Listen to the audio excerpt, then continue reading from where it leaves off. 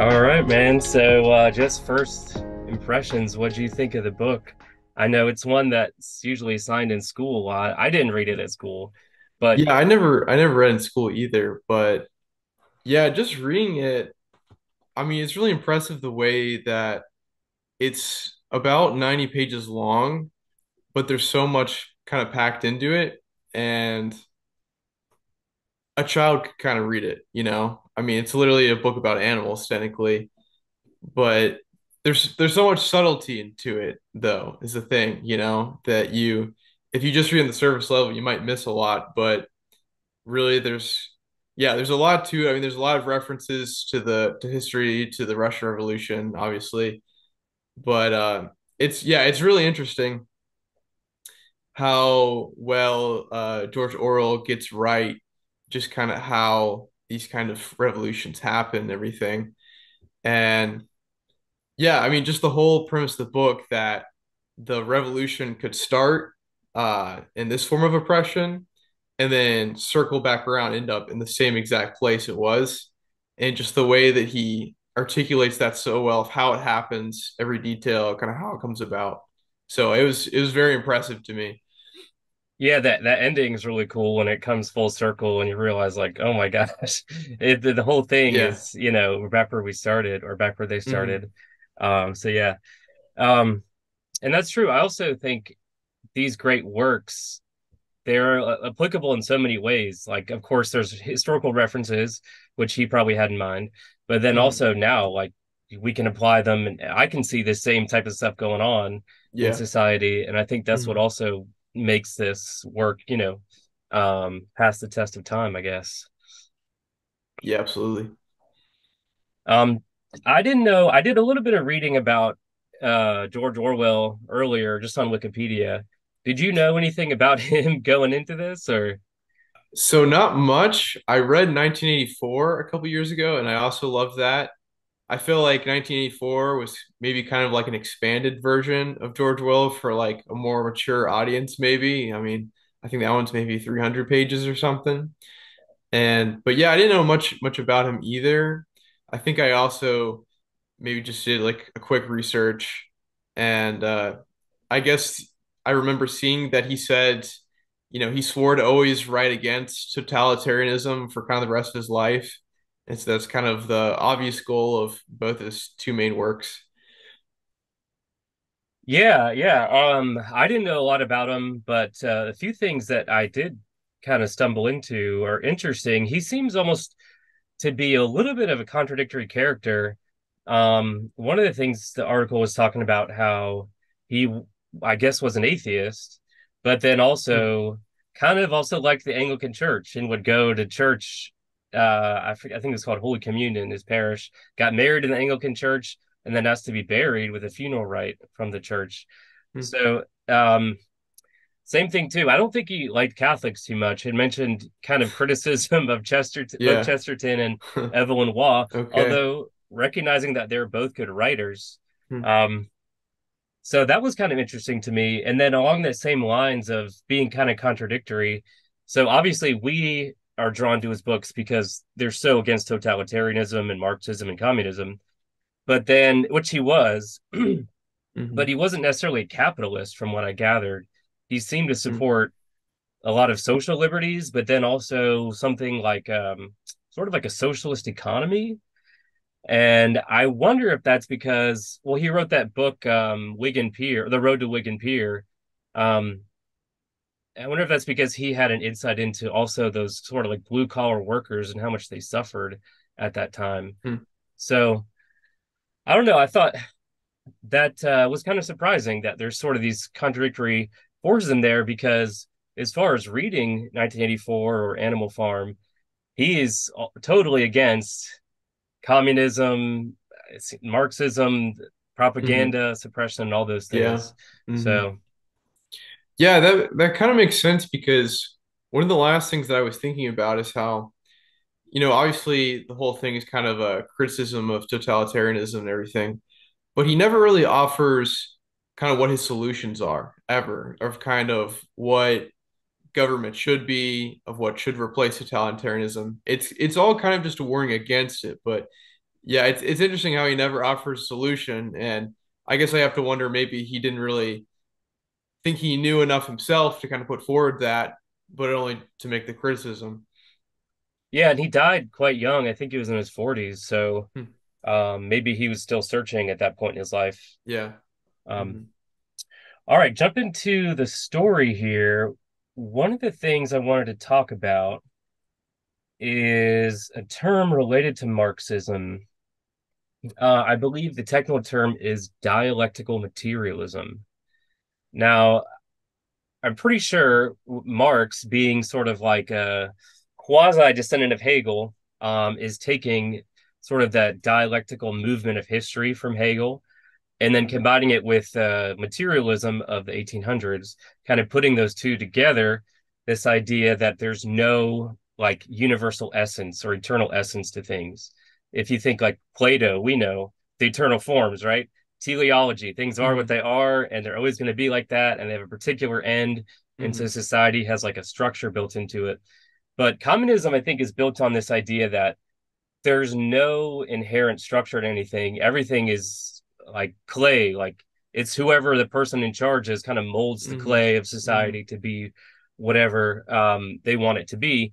And so I think that's where it kind of denigrates into power. Um, and I think one of the biggest mistakes with dialectical materialism is a denial of human nature Hmm. because power corrupts. And humans, when they're given absolute power, pretty much are basically going to be corrupted. So I Right. think to me, that's what kind of like stood out in a lot of ways is like this whole Hmm. idea of the utopia of Marxism, of bringing Hmm. about the perfect farm. Hmm. I don't think it's possible. Yeah. Yeah, no, that's interesting because one of the questions I had is kind of the beginning of the book. The pig, I think his name is like Old Mayor or something like that, is given a speech, and it's all directed towards man. And it says it's always man with a capital letter, right? And I almost had to wonder if maybe it's not a coincidence that George Orwell chose animals who overthrow men, right? And he specifically says the enemy, our problem can be summed up in one word, which is man. Man is the enemy. And I almost wonder if that's Orwell kind of hinting at that all these revolutions have sort of a destruction of man, the essence of man, and a sense of becoming animal-like because of that. Hmm. Yeah, and connected with that, um, for the communists, I guess, this whole term of social engineering, what stands in the way of Hmm. the utopia is the past. And the past Yeah. is right made up of Hmm. traditions of men, which we preserve, saying like, hey, these are valuable, these are worth keeping. So as we destroy like the wisdom of our fathers and mothers, what does that leave us to inherit? Maybe it just returns us to being an animal, like you were Hmm. saying. Like, Yeah, yeah. um, Hmm. so that was my first thought. Second thought, this I guess is more related to later in the book, is if society is just like a ball of clay and whoever's in power gets to shape it, well, then if let's say I think I know best how it should be shaped, what am I not justified in doing to bring Hmm. about the shaping of that? Hmm. So it's like if I lie to you and I still get the end that's best, well then that's a good thing, right? Yeah. Yeah, no, that's obviously that's part of the story is that so they have this guy, this pig, I should say, Napoleon, who takes over, and systems that they go by is that if Napoleon says it, then it must be right? And yeah, it's obviously a faulty logic, right? Because there's no human that's always right. But that's the maxim they follow, and it's catchy enough and everyone repeats it and it just becomes part of society. And there's sort of this worship for this guy, Napoleon. He's got guards going around with him. Anything that he says goes. If anything goes wrong on the farm, it's because someone did something against him. If anything goes right in the farm, it's because he did something good, obviously. So yeah, it's interesting, sort of this kind of idolization of the leader. So what it kind of brings up the question.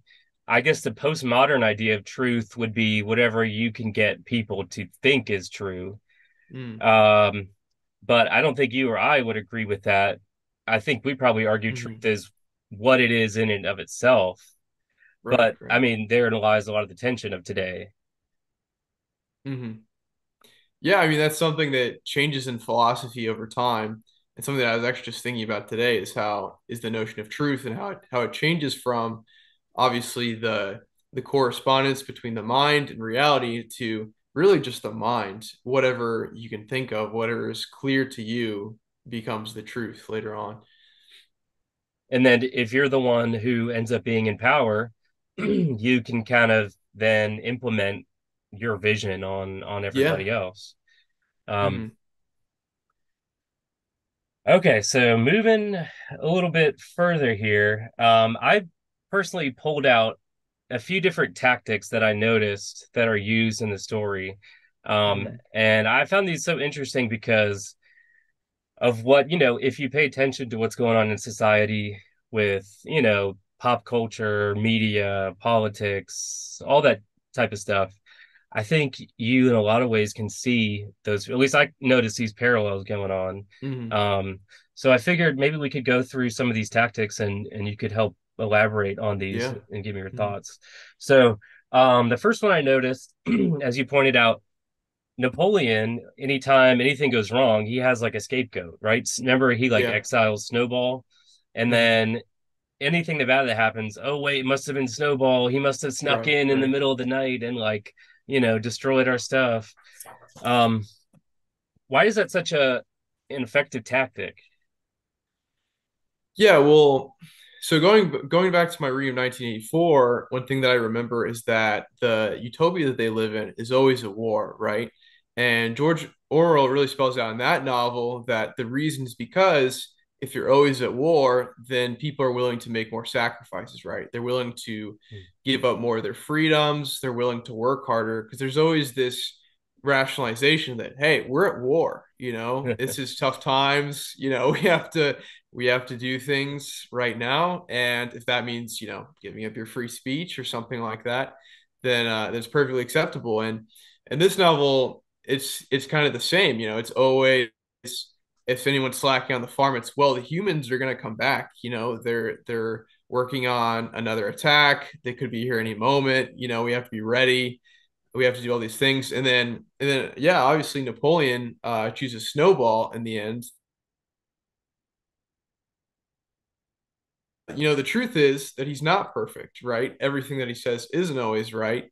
And so it's like, yeah, whenever anything goes wrong, then you have the scapegoat. You have the convenience of Snowball, you blame it on him, and then all of a sudden you still can make yourself seem infallible.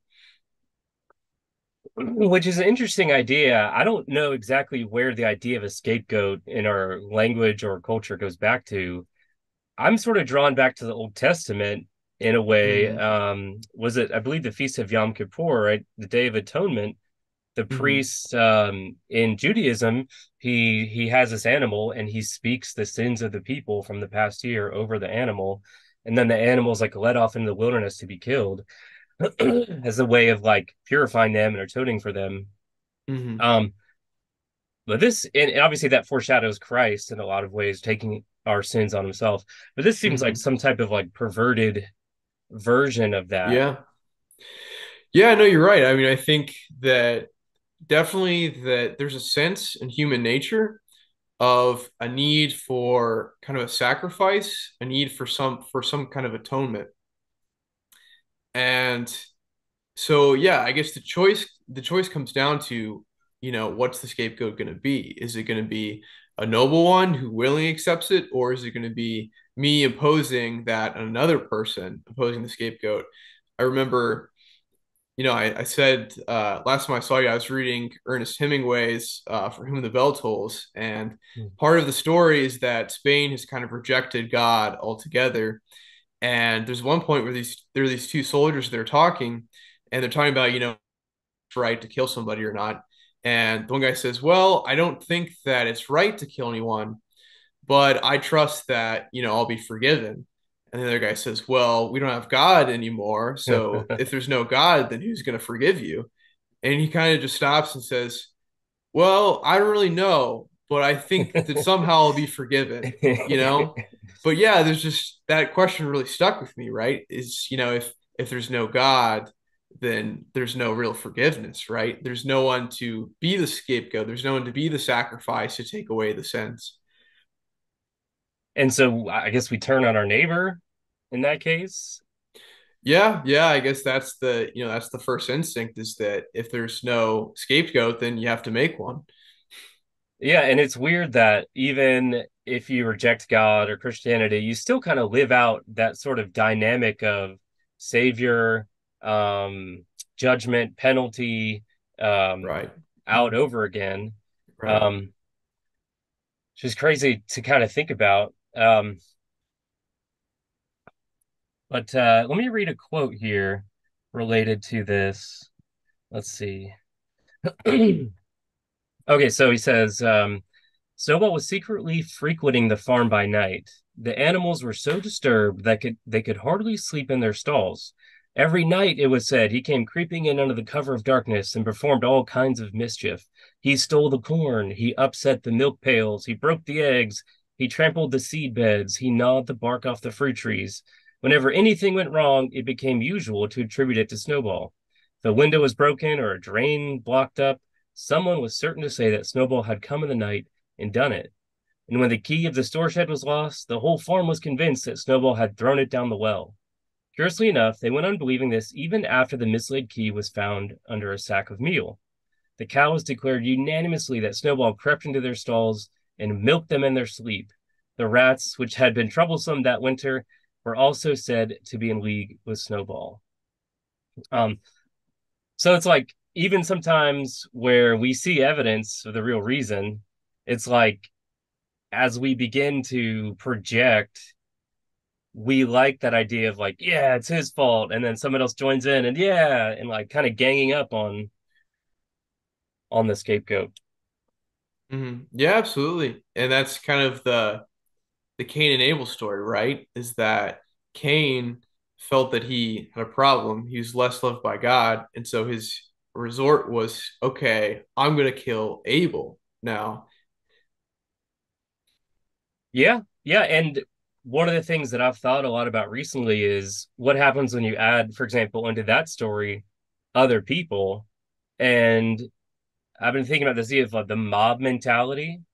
Hmm. How people, when they're a one-on-one, let's say, might not act in a particular way, but then when you add more people in and you give them anonymity, that kind of reveals something about them, and you have this weird phenomena where you can have a group of people then ganging up on somebody, or a group Hmm. performing an action or supporting something they wouldn't do if they were by themselves. Yeah, absolutely. Hmm. And I can't help but think, you know, seeing some of, the Nazi gatherings and speeches and rallies and things, um, from the 30s and the 40s, if there wasn't something like that going on, sort of like a group mentality emerging out of that and fueling, obviously, something so evil. Hmm. As far as today, I still kind of see this going on, honestly, whether it's saying like, hey, this group of people is bad because of something that happened in the past. And so now it's infected the whole of society. And so everything that's wrong goes back to Hmm. this particular group of people. We can kind of blame it on them, whether that's the patriarchy, men are bad, or whether that's, I guess, white people or colonialists or whatever. I feel like, or people who don't want a mask. I don't know, I feel like we have done that so much in the last few years is like pick one of those groups and like, okay, they're the enemy. Hmm. Yeah, it's an important point to know that this happens obviously in totalitarianism, but also really in any culture, in any society. And, even us today, we're not exempt from that. It's something that this still kind of happens. And more often than not, what happens is that you have certain leaders who are willing to point the way or point fingers at who's wrong, and then more often than not, the average person is the one that's willing to go with it. And like we mentioned earlier, even more disturbing when it turns neighbor on neighbor or family member on family member, and people become divided by those groups or those categories.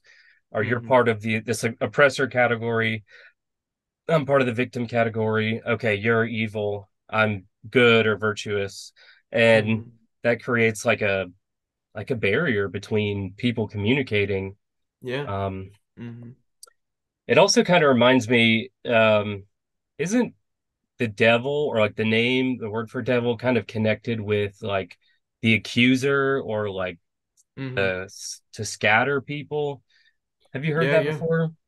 Yeah, definitely. I heard that the the word demon, demoniac, comes from, yeah, something about to separate, and then obviously, and then Satan, yeah, it comes from the accuser, right? And yeah, obviously that's the job of the evil forces, is to separate us.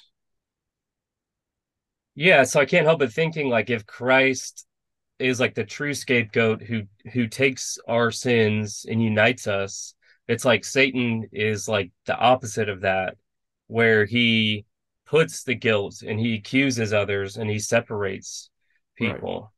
Hmm. Um, okay. So yeah, that was the first thing that kind of stuck out to me. The second one was I noticed one of the common tactics that the pigs use in the story to like when they want to make changes for something and it goes against their previous rules, they go secretly and rewrite the rules on the side of the Hmm. shed. And then the animals are like, wait, I don't remember that. And like, yeah, it was always like that, don't you know? Yeah. Hmm. Yeah, no, that was probably the thing that I noticed the most through the book. It stuck out to me the most, that I wrote a lot of notes on. And yeah, it's so many things came to mind. One of them being that, last year in the university, I had a professor who was teaching me American politics, and one of the things that he was saying about America specifically is that in America we've gone through the same foundation for so long, of like the Constitution, Declaration of Independence, and so on and so forth. And he said, we've had plenty of people throughout the years that have wanted to kind of just tear the whole thing up and kind of start fresh and everything, but have never really gone very far, right?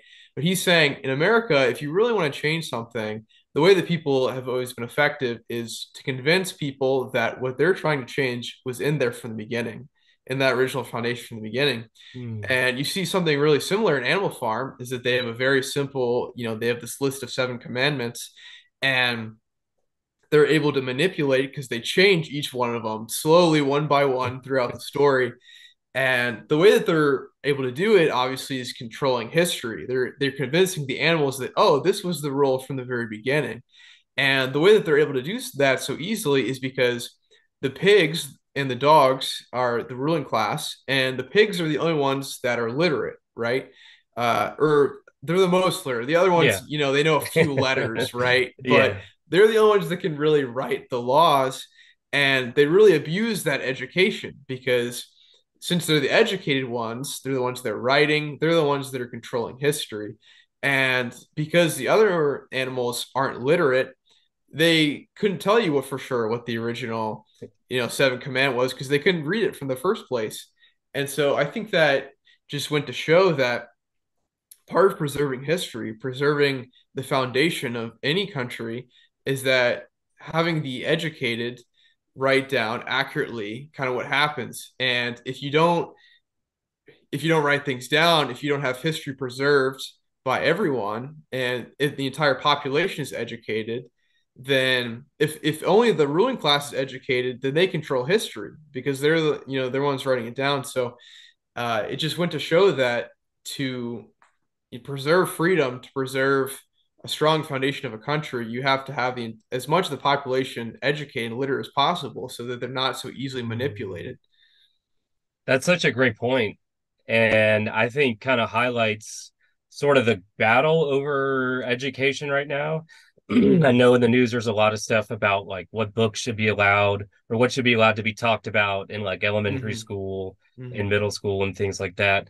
And yeah, that's absolutely true. It reminds me in the story, remember Napoleon, he like takes the puppies like from the dogs that are born Yeah. and like it takes them away from his parent from their parents and he raises them and turns them into these like ferocious bodyguards for himself. Hmm. And in a lot of ways, I feel like the ideological battle is like over the minds of kids, right? Are they going to be brought up um with these great works with the idea of truth, or are they going to be, Hmm. can we rewrite that and Right, change right. it and change the way they think? Hmm. Yeah, and I think one of the biggest problems in America today is maybe that, sure, a lot general population is very educated. I mean, it's one of the most educated societies in the history of the world if you just look at the amount of schooling that we have. On the other hand, schooling in the last several decades has become more and more kind of utilitarian, right? Or just about usefulness, right? So you're studying this, but it's directed towards a particular career. And so basically what you're told growing up is that you want to get the best grades possible, to get into the best school, to get the best degree, to have the job, right? But what we've lost is that we've lost the learning for the sake of itself, right? We've lost Mhm. learning as a means to be an educated individual, as a means to being a smart individual who knows to go about his daily life in the wisest way possible. Instead, we're raising generations of kids that the only thing they learn in school is just I'm going to do whatever it takes to get an A, right? And if that's what we're raising our kids with, then they're easily susceptible to those in power, and they're not really thinking for themselves. Yeah, and one of the most shocking things is when I see on college campuses where they the students can't seem to stand if there's a speaker which has an opposite viewpoint, like almost to the Hmm. point where they have a meltdown or they have to go like try to interrupt or cancel the speech in some way and become Right, violent. right. I mean, the liberal education, the humanities are, my understanding, universities too, that's where you go to encounter new ideas and to be challenged and to have different perspectives. And then in that, you begin to form your own vision because you're critically thinking of these different opinions and different works and things, own vision for yourself. Um, Hmm. so yeah, you're right. We all like so many people go to college, but that's not, you're right, the same thing as being able to think, I don't think. Hmm. Absolutely. Um, and if you're so concerned with the grade and then with like a job and like with the salary, then you don't really, you want to give the professor what he or she wants so you can get Hmm. through that and like keep Yeah. moving. Yeah, and Uh, I saw that a little bit in the story because remember the way that Napoleon gets rid of Snowball is that he disagrees with him, but then we come to find out that he actually agrees with him about it was about the windmill, but the only reason he acted like he disagreed was to get rid of Snowball. So he took a certain position not because he believed it was the truest one, but because it was the most convenient. And yeah, oftentimes I feel like I just see that in school today a lot of times, somebody will get an essay prompt and later on they'll say, well, I didn't pick the one that I thought was actually what I believe, right? I just picked the one that I thought would be the easiest to answer, would be the most convenient position to take. And oftentimes that's what people end up doing. yeah, it reminds me of an incident that happened on the USC campus. I forget, this is like a year or two ago, but this person actually just, I think, testified before our state Congress, and they, I think, passed a bill, something about free speech in universities. But this girl was in like a group project at USC, and in like their text message thread expressed like a difference of opinion about, I think it was masks or something to do with COVID.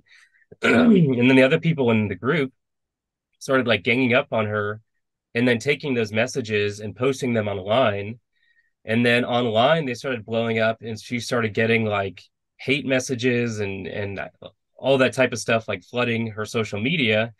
And then it turned into real life where she was giving a presentation in another class and like a mob of people showed up to the class and she had to like basically run or try to escape for her life.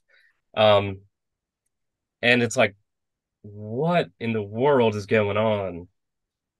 Yeah, I mean, something similar happened to my sister, and she went to public high school, and they had to take a controversial issue, and the group had to agree on taking a certain point, and so they had euthanasia, and everyone in my sister's group decided that they wanted before euthanasia, and my sister didn't know what to do. She said, I don't believe in that. I don't want to fight for that, and I can't remember what she ended up doing, but I mean, it's just kind of a commonplace thing.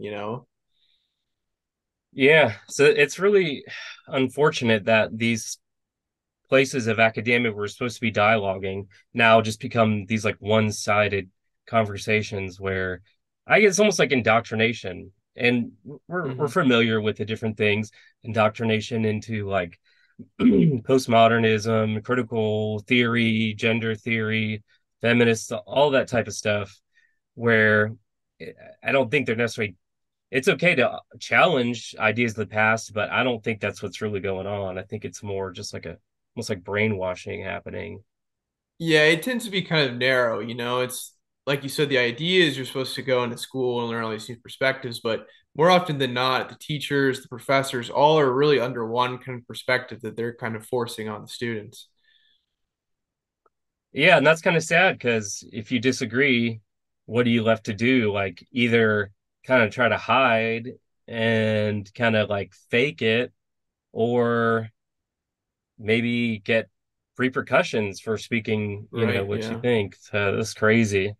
Hmm. Um, there's so much with this one because I'm also thinking about not just like in universities, but like the whole idea of social media and like Hmm. manipulating people's perspectives by giving them false information, Hmm. um, or false narration of some event that happened or didn't happen, or who knows Right, if it right, happened or not, you know? right. Um, Yeah, and that was something else that actually had that in mind was that we have such a gap now between the people that oftentimes are the most educated, that are doctors, lawyers, politicians, that the average person, even though they may be educated, may not understand, right? So oftentimes we have situations where, say, they'll pass a bill in Congress where the bill's 100 pages long. The only people that are reading it are maybe some of the politicians, but none of the general public is actually reading that thing, you yeah, know? if And that, it's, yeah. yeah, and it's this, and there's also things like scientific studies, right? That these scientists are publishing, and because they're scientists, they make it believable, right? But none of the average person is actually reading it. They don't actually know how credible it is. And so it's the same thing with Animal Farm. The lower class animals are just kind of taking the higher class's word for it. And yeah, so like you said, I mean, there's things on like social media. We're seeing all this information, and a lot of us are just taking it as truth. But in reality, a lot of people don't actually know how to do that type of research behind that study or read that type of document. Yeah, or even let's say if I'm not able to read that scientific paper, it says something to me when there's other scientists who are contradicting it, but then they're like censored or they're taken off Mm, YouTube or they're right, labeled right. as conspiracists or whatever.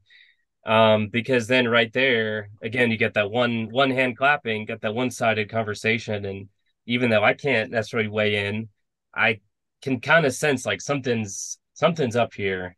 Hmm. Right, right. Um, So that's also one of the reasons why I am in favor. I got one of those like Barnes and Noble Nooks, whatever. And for a Hmm. while, I was also buying Kindle books and stuff like that. But then I was also thinking, like, what, if they wanted to, with these like digital books and stuff, I assume they could just like click a button and like update them and like literally change what's in the books. And so once I was thinking about that, I was like, I Hmm. stopped with all Kindle, and now I only buy like physical copies of books. And even then, I'm kind of thinking more like I try to find like older copies of books, um, Hmm. because I don't know, I just kind of see a trend. I wonder if some of these things are going to be changed in the future, and you're not going to Hmm. be able to get a copy of certain things. Yeah.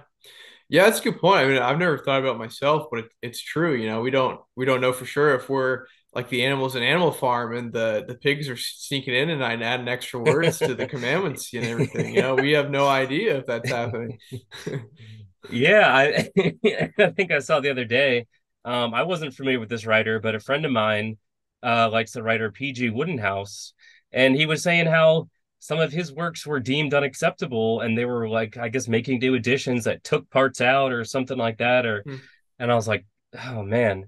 So yeah, in a lot of ways, I think the if there's a battle going on, it's kind of a battle over truth and perception and information right now. Hmm. Absolutely, yeah. And it doesn't really seem like it's going to slow down because everything is just getting more and more digitized and digital. Right. Yeah. I mean, I'm 21 years old, but I have no idea how to navigate a library. Like if you told me to, go find this book at this number, I wouldn't know because I've only grown up with digital, and it's getting worse and worse. The kids who grow up today are relying even more and more on technology for all their information.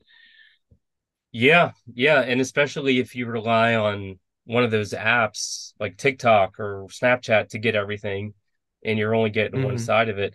Like, Right. I don't not taking any side on the Ukraine war. I just simply I was confused as who's good, who's bad, what's happening because I remember at the beginning of the war there were like these news reports, the ghost of Kiev and the Snake Island people, and then those things turned out to be like made up. And then I was like, wait, wait, that's not even Hmm. real. So like I felt this with that the whole Ukraine war thing. I don't know what to believe. Right. Um, Right. Hmm. so whew. Yeah, another thing that I was thinking about, and another professor was saying in my Western civilization class, is that history can kind of mean different things, right? So there's the scientific history of the thing that actually happened, truth, right? And then there's history that's just man's interpretation of it, the writings we have from it, all the types of documents. And so ideally, you want those two to be pretty much the same thing, as close together as possible. But there's people like an animal farm where the pigs are intentionally taking advantage of that to separate, what actually happened from the history that they're passing on, the history that they're writing. Yeah. Yeah. And I liked your point when we last talked about the paradigm shift that you mentioned, I think Yeah. from Thomas Kuhn, because Hmm. I feel like you could take that idea and say, all right, we're going to look at this historical event, but we're going to look at it from this perspective. We're going to look Right. at it as a Absolutely. Yeah. as a feminist. And so now that historical event, I've completely reinterpreted it based off of that paradigm. Hmm. And then what do you do? Like, how do you agree on anything in history where it's like you use this paradigm, I use this paradigm, and they don't really align. Right. Right. Hmm. So yeah, oh man, there's so much in that. Why don't we go ahead though and take a short break, and then Hmm. we'll jump back to I got three more tactics that I want to talk Okay. about. Sounds good. Yeah. All right, we'll be right back. All right. All right, so picking back up here, wanted to talk about this third tactic I noticed that's used in the book, and that is kind of giving off a fake appearance. So at one point, the farm's not going well, and they're starving, and everything's kind of falling apart. But the animals don't want, or at least the pigs don't want the other farmers to think that they failed.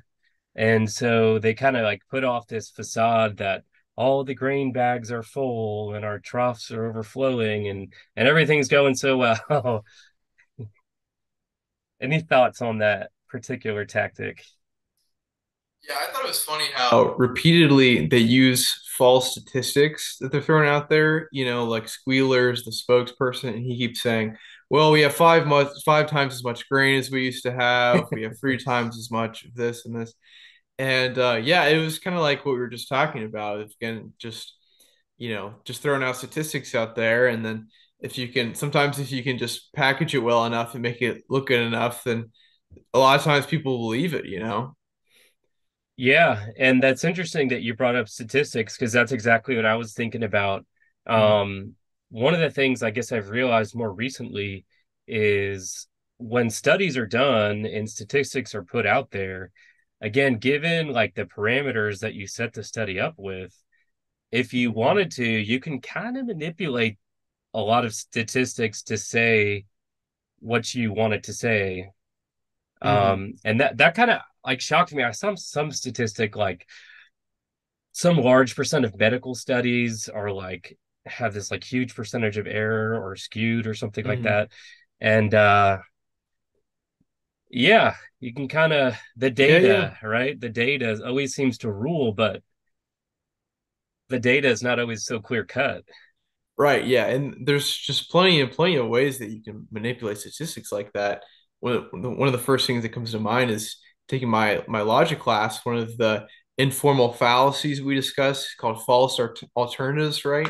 So Hmm. it's saying that either something is this or it's this, but really you're leaving out a lot of other options, right? So you might have a study and you put down two options, and the first one is, I support extra government, get the government giving out extra money to poor people. And then the other option might be, I want them all to starve, right? And that's actually not, those aren't actually the only two options, but you can easily manipulate a study to have that kind of effect. And that's a good point too. I feel like um the absence of nuance in a lot of Hmm. conversations today. And I feel like it's almost like on purpose. Right. People like it's like, well, you're like this extreme thing, and Yeah. it's like, wait, no, but let me explain, and then they don't want to hear anything nuanced. It's like you're one or the other. Right. And then you can manipulate that to say, oh, well, they don't want the extra government giving out to the poor. And then you use, okay, well, 46% of people said I want them to starve. It's something you come up with something like that, right? Yeah, and so that kind of goes back to the danger part, right? If each citizen in their own right isn't a critical thinker, Hmm. then you're just leaving that thought process up to the people who are you're told are experts.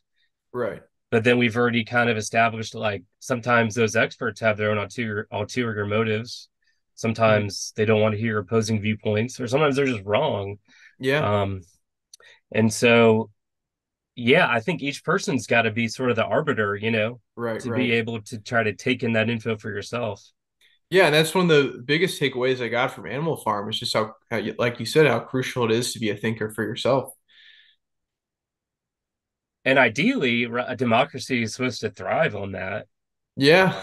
Um, Right. Right. Hmm. debate and discourse and, sharing your opinion and talking with your Yeah. neighbor. And, That's what it's supposed to be about. but going back to the scapegoat thing, right? If I've now painted my neighbor as evil, right, because they're in this oppressor group or whatever you want to say, well, then I'm Hmm. not going to have a conversation with them. I mean, Right. because they're rotten to the core. What could Right. they possibly know? Yeah. It's too convenient for you to have a conversation with them. They're the bad guys. You don't want to waste your time talking with them. Yeah. And I find that so true with a lot of the popular atheist figures. I just have a hard time listening to people like Richard Dawkins or Sam Harris or Matt Dillahunty or whoever, not because I don't want to hear what they have to say or I'm worried about what they have to say, but I just never has struck me that they're speaking in good faith. It's always like an exercise in rhetoric. Can I use Hmm. words better than you can to make you look bad? Rather than we're trying to get towards the truth of something. Right. Hmm. Um, and it's unfortunate that it's like that. Even I think the YouTube channel Pangburn did some really interesting debates between Jordan Peterson and Sam Harris. Things like 8 hours of debates over 4 different days or whatever. But and Jordan Peterson is like somebody that really you can engage with. I don't know. I just didn't feel like again Sam Harris. I feel like was already going in so biased against Christianity or religion in general that like Hmm. there wasn't even really a conversation that Hmm. happened personally. Right. Yeah, and it's almost foreign that you would want to go in not having an opinion on something, right? It's like oftentimes like you're on this side, so you should think this, right? And too often that's the way it is in politics is that if you're part of this certain party, then you have to believe these certain things. And so you'll even hear some people say, well, publicly I support, what this party says, but privately I believe this, but it's interesting because why would you have different beliefs personally and privately? Yeah, yeah. But we're tried to like force everybody into two categories. Either Right, you're right. one or zero, X or Y, Republican or Democrat. Yeah, And right. When it's human like nature really isn't like that most of the time. and I think that's why, like, even though I don't always agree with Joe Rogan, I think that's why his podcast is the number one podcast out there because he really, at least he listens and he gives people a fair shake and he just wants to hear their experience and maybe he'll Hmm. disagree or maybe he'll agree, but Hmm. you like you can tell he's an honest person and he's trying to learn. Um, Hmm. and so at least that's what I personally enjoy about it. Hmm.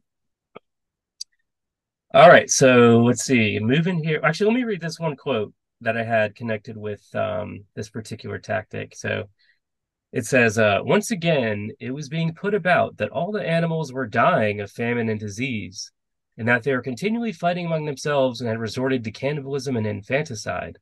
Napoleon was well aware of the bad results that might follow if the real facts of the food situation were known, and he decided to make use of Mr. Whymper to spread a contrary impression. Hitherto, the animals had had little or no contact with Whymper on his weekly visits. Now, however, a few selected animals, mostly sheep, were instructed to remark casually in his hearing that rations had been increased.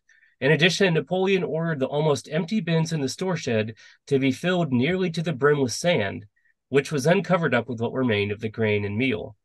On some suitable pretext, Whymper was led through the store shed and allowed to catch a glimpse of the bins.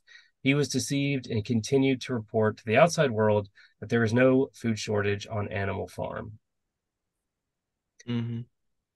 which almost directly reminds me of a story. I think there was this Russian dissident, Yuri Bezmenov, I'm getting his last name right, but he was talking about how, like in the 60s, the Soviet Union would have like other officials or diplomats come to the Soviet Union to see how great it was, but they literally had constructed these like fake cities, which which they had like kids playing and like playgrounds and like Gosh, yeah.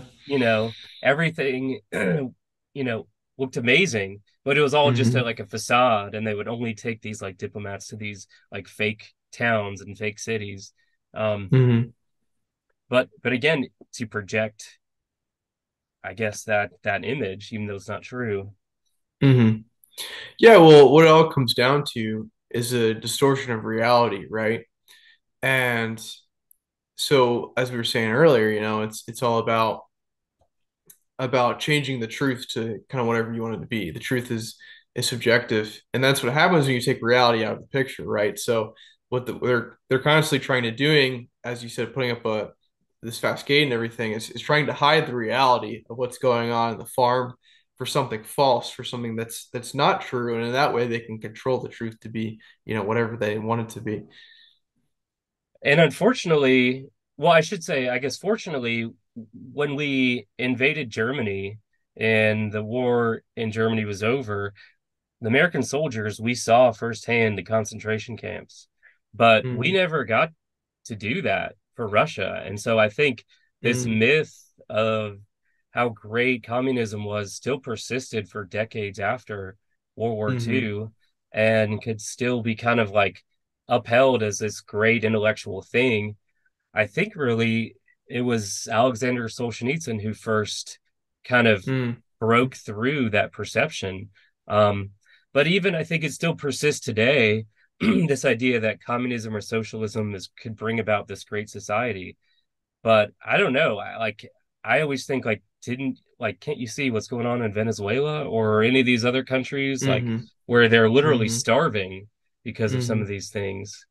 Um, Yeah, I mean that's a situation where going back to history is that the Soviet Union succeeded probably in many ways in covering up the history as much as possible, and so they were the ones that were telling it, and so unfortunately some of that may be the only stuff that we have. We may never know what actually a lot of the stuff that actually went down. And that kind of leads into this next point. So, like, we just talked about projecting a false image to others. Connected with that is like the people in the own population that's being oppressed. It's like if you lie to them enough in a certain way, you can get them to start believing things that are different than what their own eyes are telling them. Yeah. Um, so let me start with a quote and then we can kind of unpack that. So, in any case, he had no difficulty in proving to the other animals that they were not in reality short of food, whatever the appearances might be. For the time being, certainly, it had been found necessary to make a readjustment of rations. Squealer always spoke of it as a readjustment, never as a reduction. But in comparison with the days of Jones, the improvement was enormous. Reading out the figures in a shrill, rapid voice, he proved to them in detail that they had more oats, more hay, more turnips than they had in Jones's day, that they worked shorter hours, that their drinking water was of better quality, that they lived longer, that a portion of their young ones survived infancy, that they had more straw in their souls and suffered less from fleas. The animals believed every word of it.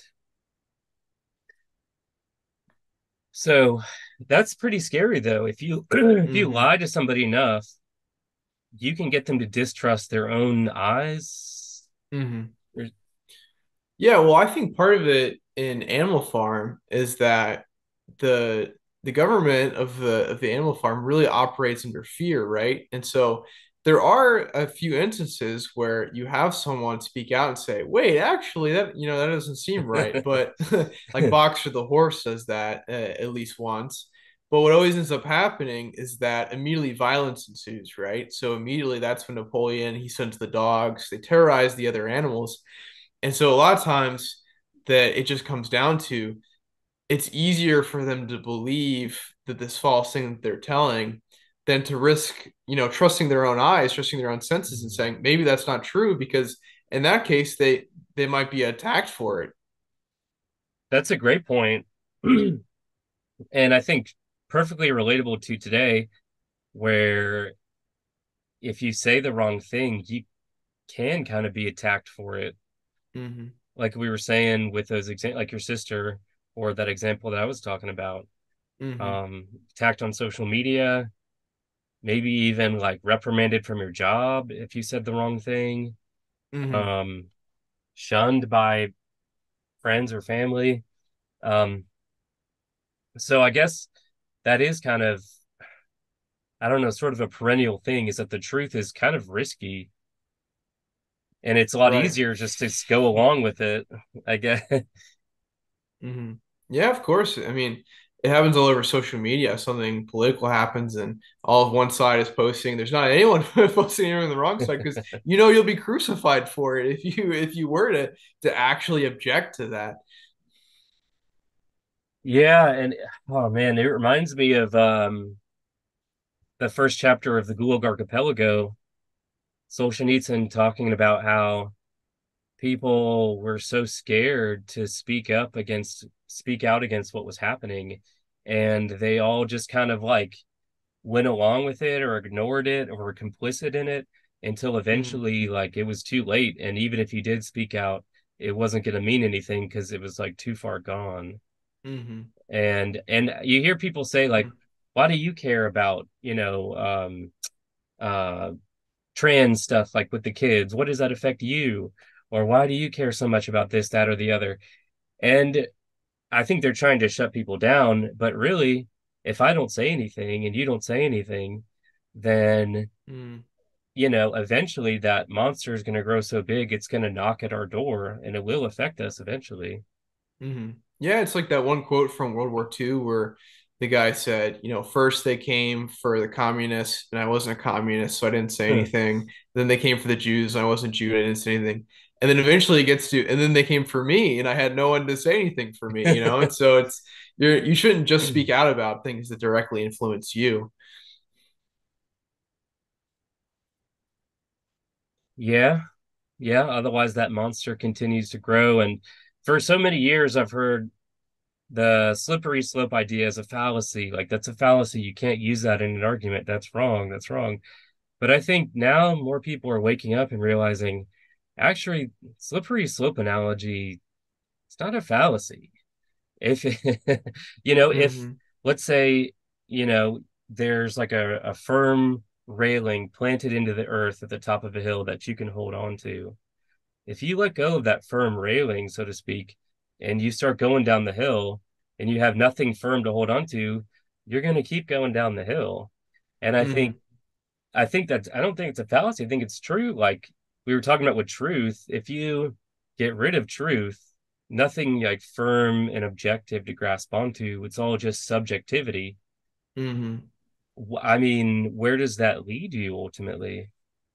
Right, right. And it's like, and that's the way that the humans work with speaking out, right? Is if you don't speak out at first, and then you start seeing something happen 3 times, and you believe 3 lies, then all of a sudden you start thinking, well, I've already let it slip to this point. I might as well keep going with it.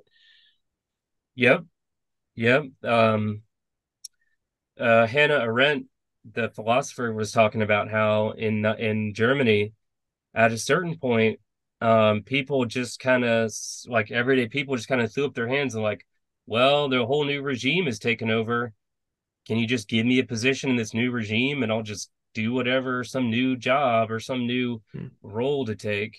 Um, because, what am I one person against this whole takeover? Mm-hmm. So I guess that kind of goes to the point of being willing to speak out like early on. Hmm. And I think that's how Jordan Peterson, honestly, he became so popular is because he chose to speak out on that one bill about compelled speech.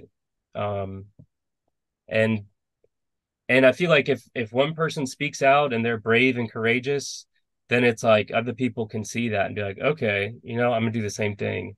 And Hmm. it grows in a good way. Yeah, that's part of the problem with Animal Farm is that there are individual animals throughout that are disgruntled, but they never stand up in a group. There's never one point where they do that and together they object. Which it is good, and it's one of the reasons I'm glad we're having this conversation. Thank you for taking the time to do this because I think like-minded people who still believe in truth and objective reason and these things, like we gotta make these connections and be talking about these things and not Mm, become isolated. that's a great point, yeah. Okay, so moving into the fifth kind of tactic that I noticed. Um, which is a really interesting thing going back to the dialectical materialism. So I've thought in the past, what happens when the oppressors or the people who are oppressed, the victims, eventually, right, they're trying to overthrow the oppressors. What happens when they overthrow the oppressors and then they become the ones in power? Hmm. Does the whole movement just end? Or what about being a victim now? Because now you're kind of the one in power. You see what I'm saying? Yeah, I mean, it does seem kind of that it's come to an end, that it's been pointless. It's almost like a cycle, right? And it's because if you don't have any real defined direction that everyone's following throughout, then you're susceptible to have someone take over and get power hungry once again. And then yeah, you might just find yourself in that same position. Yeah, and I think that's one of the points it kind of makes here is like, okay, the victims come into power, but we want to keep the revolution going. So wait, we better find some new people who are undermining the revolution, and we'll punish them, Right, right. even though they're not doing anything. So let me read you this quote connected with that here. Presently, the tumult died down. The four pigs waited, trembling with guilt written on every line of their countenances. Napoleon now called upon them to confess their crimes. They were the same four pigs as had protested when Napoleon abolished the Sunday meetings. Without any further prompting, they confessed that they had secretly been in touch with Snowball ever since his expulsion, that they had collaborated with him in destroying the windmill, and that they had entered into an agreement with him to hand over Animal Farm to Mr. Frederick. They added that Snowball had privately admitted to them that he had been Jones's secret agent for years past. When they finished their confession, the dogs promptly tore their throats out. and in a terrible voice, Napoleon demanded whether any other animals had anything to confess. The three hens who had been the ringleaders in the attempted rebellion over the eggs now came forward and stated that Snowball had appeared to them in a dream and incited them to disobey Napoleon's orders. They too were slaughtered. Then a goose came forward and confessed to having secreted 6 ears of corn during last year's harvest and eaten them in the night. Then a sheep confessed having urinated in the drinking pool, urged to do this, so she said, by Snowball. And the other two sheep confessed having murdered an old ram, an especially devoted follower of Napoleon, by chasing him round and round a bonfire when he was suffering from a cough. They were all slain on the spot. And so the tale of confessions and executions went on until there was a pile of corpses laying before Napoleon's feet, and the air was heavy with the smell of blood, which had been unknown there since the expulsion of Jones. So I don't know if you have you listened to the podcast with Yeonmi Park. She No. was like a North Korean Oh, dissident who okay. escaped. She was Mm, talking about how um, every week in school they were forced to do these like accusations. So every person had to accuse somebody else of something, some like type of fault against the government or against communism or whatever. hmm, And so, but then, I was thinking like, what if you don't have anything that you found that somebody did wrong? And she's like, um, you have to find something, right? And so you always have to be looking because hmm. you're going to be required to like report on somebody else to be punished. It's like a requirement. And so it's kind of like there always has to be a sacrificial victim. Like it seems like it can't just end. Hmm. Yeah, no, I mean, it goes back to kind of the very beginning where I was talking about it benefits these sort of totalitarian regimes to always be at war because then you're willing to make all kinds of sacrifices for it because you're in a situation of stress. It also brings to mind, so recently I heard a talk on a book given by Pope Benedict that was really good. And it's one of the first things that he talks about it. So it's called Values in a Time of Upheaval. I have it here with me right now. Oh, cool. Okay. Have you, Nice. I don't know if you've ever heard of it, but No. the very first chapter, one of the things he talks about is how governments, it used to be the general thing was about conserving the order that was already there. And but what's shifted in the last few hundred years is government is entirely about progress. It's always progress for the sake of progress. Mm. And so continually there has to be this transformation, and there always has to be something that's going on. Society should theoretically be always getting better.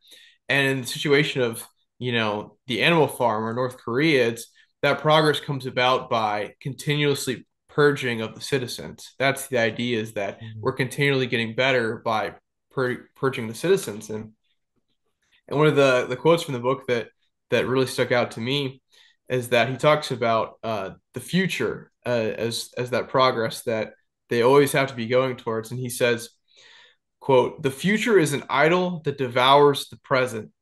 Revolution is an idol that obstructs all rational political activity aimed at the genuine amelioration of the world."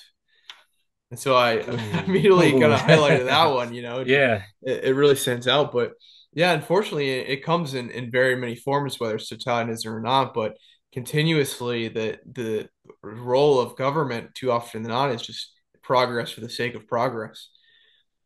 That's a great point. And we were going to have a conversation before on science and scientism, but I think that's one of the main problems with, today, obviously we all appreciate science and we all exalt science, but I think one of the issues is how does science provide a value system, right? Mm, Like science, you make progress, right? That's how you justify we need to learn all these new things, but it doesn't really, should we learn these new things? Should we learn how to annihilate the mm. world 10 times over? Should Yeah, we, should we learn how to create viruses that can kill people? And yeah. Yeah, too often than not, the sign of what they're looking for in science, the progress they're looking for is some kind of technology for the sake of technology, but it may Yeah. be objectively good or bad. Like you said, it could be inventing a new bomb that could destroy the whole world, but there's no real point to it. It's just, it just makes us feel better that we have this kind of technology for some reason. Or I saw recently an article from I think it was NPR talking about like this one lab that's trying to create a synthetic egg. So you Hmm. don't need like a female egg from a real person. You can take like a skin cell from a man, let's say, and like somehow reverse engineer it and turn it into an egg, so to speak.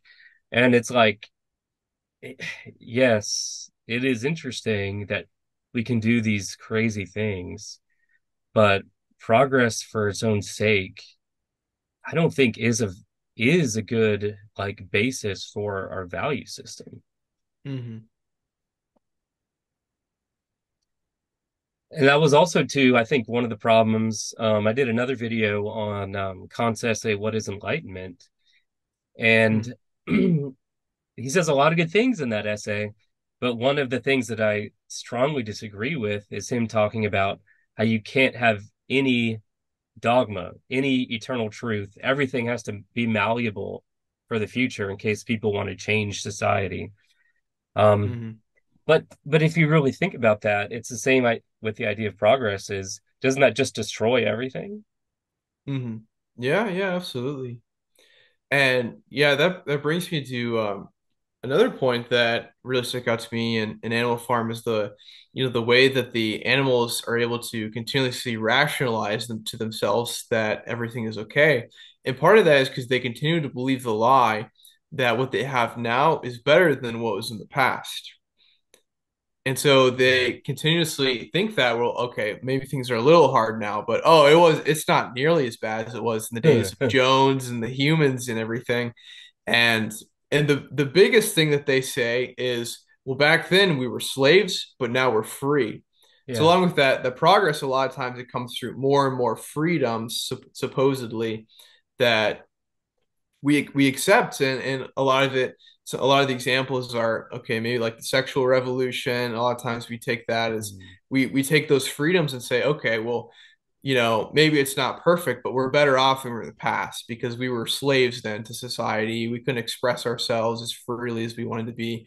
And so a lot of times we just accept the way that it is today because we rationalize that way. Yeah, and in a way you could say like, well, it's change. We had change. We were this way in the past and now we've changed, and hey, progress is always good. And so we need to keep Hmm. changing and keep evolving without really asking like progress towards what end. Hmm.